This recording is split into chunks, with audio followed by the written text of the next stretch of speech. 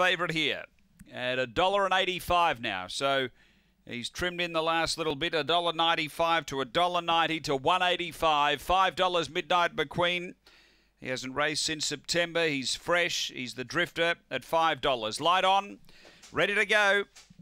This is race 7 at Gawler.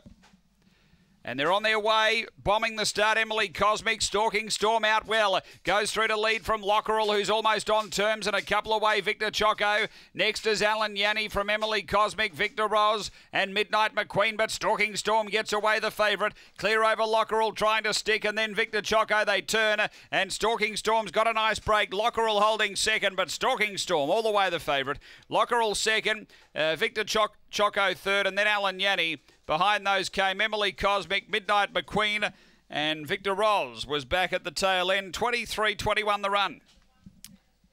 Too good here, Stalking Storm. He was out to a good start. Some pressure from Lockerell early, but he handled that and then was able to go on and win by about that. Yeah, 2.5 in the end it was. 2.5 left.